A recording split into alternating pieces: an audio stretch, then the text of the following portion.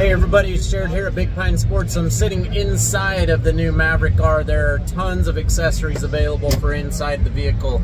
This one's going to touch base on some of them. Alright, so with the 10.25 inch screen, there are a ton of things that you're able to do. You can control up to 19 different accessories from the controller itself. And as you go through all of the different modes, you'll be able to change those, see those in real time. You can swipe through the screens. You can press and bring things to light. You can see what the suspension's doing. All of that screen is customizable.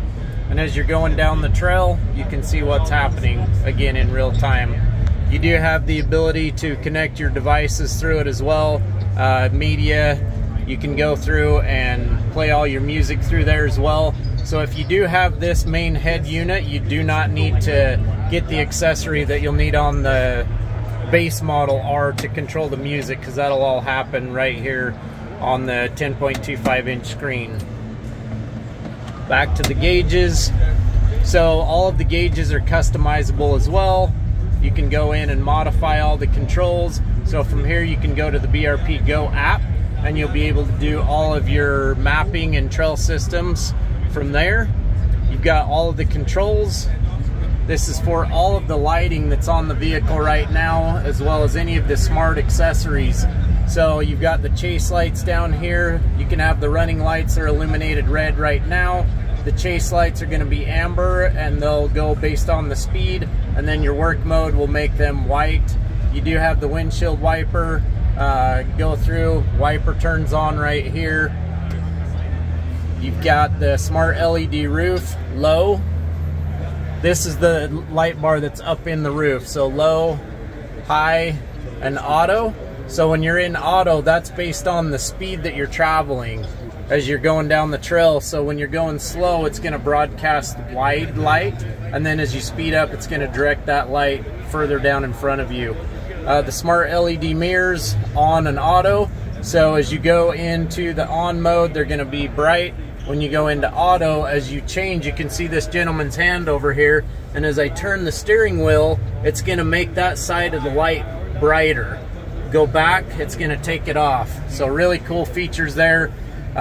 You've got the LED hood light, so this is the small light up in the hood. You've got low, high, and auto on that as well. Let's see what else we got. All front LED off. So another thing that you can be doing is, as you're going down the trail, instead of pulling up on this, these switches down here that are circling, these are smart accessories. So I can be going down the trail, and let me go back to this mode right here. So these that are swirling, if I've got somebody coming up, let me turn off the wiper.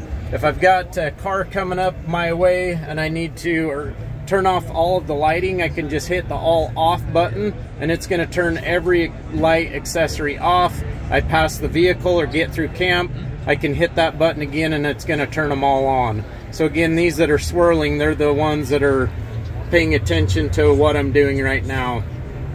You do have your typical start stop button here, your desk key post right there.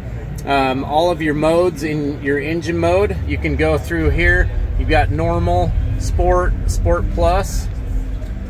That'll cycle through there, and you can also cycle these up on the on the steering wheel.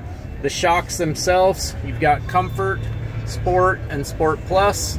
We all know how that works. If you're familiar with the smart shock function, comfort's going to be your light trail riding, nice plush ride.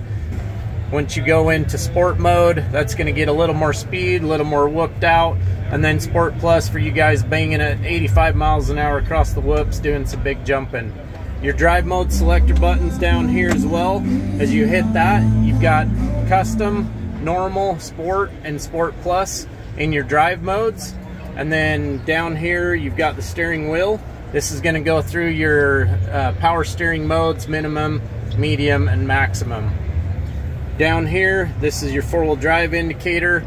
You've got two-wheel drive, four-wheel drive trail, four-wheel drive active, and back to two-wheel drive. Simple operation there. This button, this is where you're going to lock and unlock the diff. Lots of controls available on here. This is an accessory. This does not come with the vehicle, okay? Your 10.25 does come with the vehicle, but you're going to need to add this for those smart accessories. Also inside, we've got the tablet mount here. It does fold over, so you got good field of view here. Glove box there. Tons and tons of cool features, and again, you can control all of these modes through here on the dash as well, and everything here is fully customizable, from the sound system volume to advancing the tracks and all of that kind of stuff. You do have your headlight switch over here, low beam, high beam indicator up on the dash letting you know the high beams are on, and down here reverse and drive. Put the machine in reverse, put the machine in drive, and then you've got the different modes going on here. Very nice, very nice. More accessory switch ports down here. This machine also has the door bags installed on the sides. It's got the JL Audio roof up top. Side mirrors have a great field of view. Let's hop out.